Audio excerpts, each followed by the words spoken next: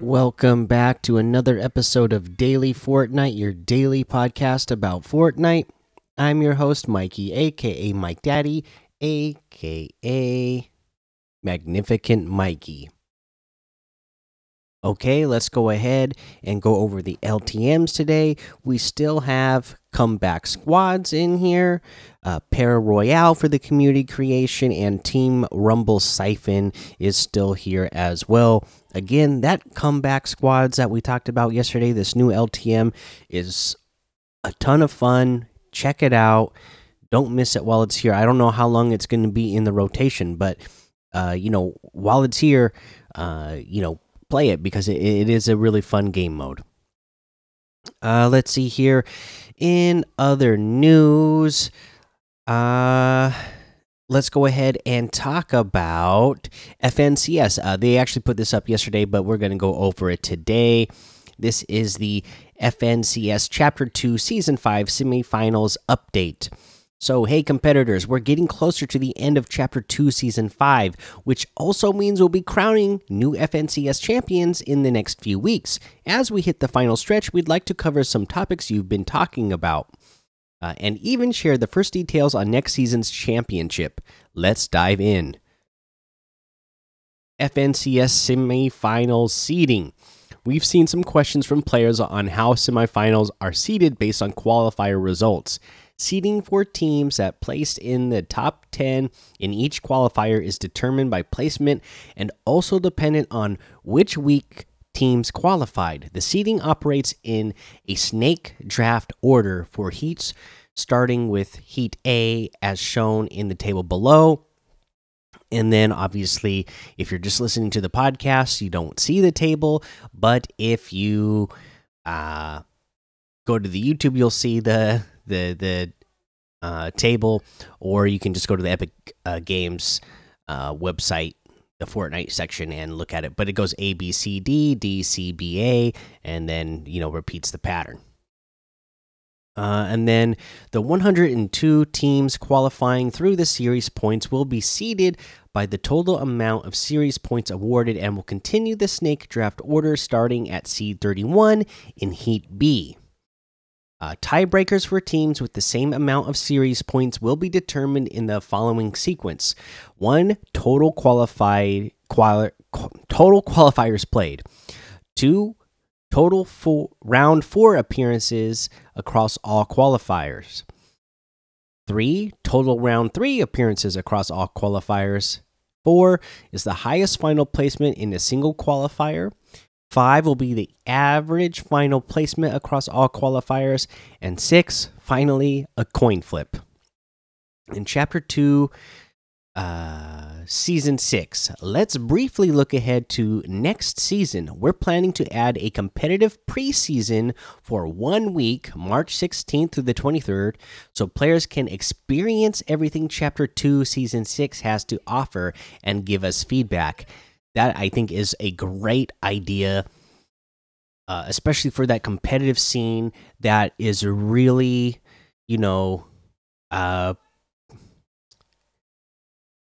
finicky about, and particular about what is in the season and how often things change and what they want out of a season. I think it's a great idea to have a preseason for a week and get them used to the idea. Okay, this is what the season is going to look like, but also if you have feedback, give it to us, and we could make some changes before the actual, competitive season starts. So, additionally, players will retain hype from Season 5 until the conclusion of the preseason. At that point, the competitive season for Chapter 2 Season 6 will begin, and everyone will be reset to 0 hype points. Players will have at least a week to earn enough hype points to compete in the first Cash Cup of Season 6. We will continue the Monday Trios Cash Cups, Saturday Solo Cash Cups, and Sunday LTM tournaments from Season 5. FNCS Chapter 2 Season 6 will begin on April 22nd. As a reminder, the format will still be trios, as it will be for all of 2021.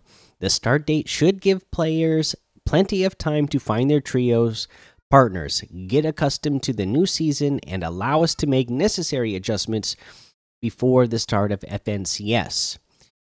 Speaking of adjustments, we're evaluating different options for tweaking how many qualify through series points and fine tuning scoring systems and formats for all competitive offerings. We'll share more details on the next FNCS season, along with the mid year event soon. Until then, we hope you enjoy the rest of this season's FNCS. Okay, so again, like they said, if you are planning on competing in FNCS, and for the next season, hopefully this gives you some time to get your next trio ready. Or, like I said, hopefully you found a good trio right from the start and you guys are sticking together and will continue to make improvements together for the next season. But yeah, that is your news update for FNCS. There's not any other news to talk about today, so let's go ahead and get to a challenge tip. I wanted to update the challenge I talked about yesterday as well, where you need to scan a surface hub, and I mentioned that you can find them at Stealthy Stronghold and Hunter's Haven. There's also one at Colossal Coliseum that I forgot to mention yesterday, and they're all like in underground bunkers. So like the underground like bases that are in those POIs. That's where you're gonna find the surface hubs, or whatever they're called. And so let's go ahead and do today's challenge tip, which is going to be throw fruit at Hunter Haven. You need to throw 3 pieces of fruit, and just go to Hunter's Haven. There's a few buildings there that have kitchens in them. There's like 3 or 4 buildings in Hunter Haven that have kitchens, and you'll find a box of produce in the kitchen, and you just got to open it, and hopefully you get yourself some apples and bananas, and then you can throw them and just keep going throughout the buildings until you find them. Or if you get eliminated before then go back and in the next match and get some more fruit out of whatever box that you did in the previous match. But yeah, that's a pretty simple one. Just kind of like the south end. There's one that's in the pool area. The south end. And on the west side, I believe as well, the building has a fruit box in it. But yeah, there you go. Go get those and get that done. Let's head on over to the item shop and see what's in the item shop today. The Street Fighter bundle is still here. They did say that it's going to be rotating out soon, so if you're wanting these, go ahead and get them while they're here. The Flash bundle is still here as well. The In Space bundle is still here. And then today we have the Frontier outfit with the Detonator back bling for 1,200. The Brute Gunner outfit for 800. The Renegade outfit for 800. Classic. The Shattered Ice wrap for 500. The Hand Signals emote for 500. The Burpee emote for 200.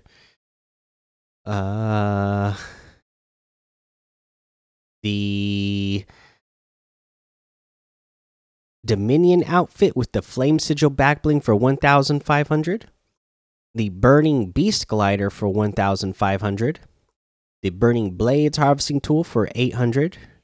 The Malice outfit with the Malice wings backbling for 2,000. The Burning Axe harvesting tool for 1,200. The Burning Glyph wrap for 500. And then we have a new emote, the Pull Up emote. Pull up and take the challenge for 500 V-Bucks. This was made by some, I think it's like one of those other TikTok dance things going on. So check that out. I can't remember what the guy's name is. Cole Sausage or something like that. Cole Saucer. Let me see. Yeah, I'll see if I can find it real quick. or I think it's on the news page as well. Let's go ahead and look over back on the news page and we'll see. I think they say choreographed by Kale Storage. Okay, I don't know him. Maybe you guys do, but yeah, cool little icon emote there. We have the Aura outfit in here for 800 V bucks. The Goldilocks back bling for 200. The Diamond Eye harvesting tool for 500. The Guild outfit for 800. The Gold chain back bling for 200. The Heart Stopper outfit with the Heart Target back bling for 1,200. And that looks like everything. So you can get any and all of these items using code MikeDaddy, MMMIKEDADDY, in the item shop, and some of the proceeds will go to help support the show. Now for our tip of the day.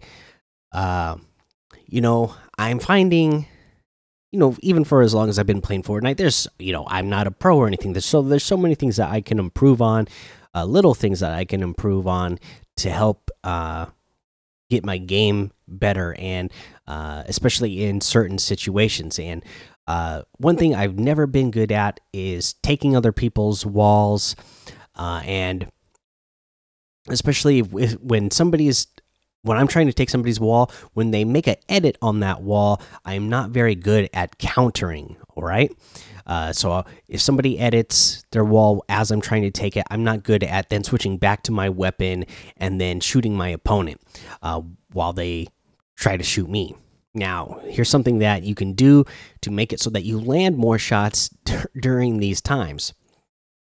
And because when I'm at somebody's wall and I'm trying to take their wall, I'm just swinging my pickaxe around like a wild man. I'm just swinging it all over the place. What you should be doing, and what I should be doing, is, when you're breaking somebody's wall, you can see the person moving around in there. So you should keep your crosshair lined up with your opponent. No matter where you're hitting the wall, keep your crosshair on your opponent. That way, if they make a quick window edit or a peanut butter edit, your crosshair is going to be ready to go. So that way, when you switch really quick back to your weapon, hopefully your shotgun, and then take a shot, your crosshair will be right there, and you don't have to swing it all the way back across the screen to hit your opponent. Try to keep that in the front of your mind as you're trying to take somebody's wall the next time you do it. Don't just go around like, okay, I'm gonna hit the wall here, now I'll hit it there, I'm gonna hit here.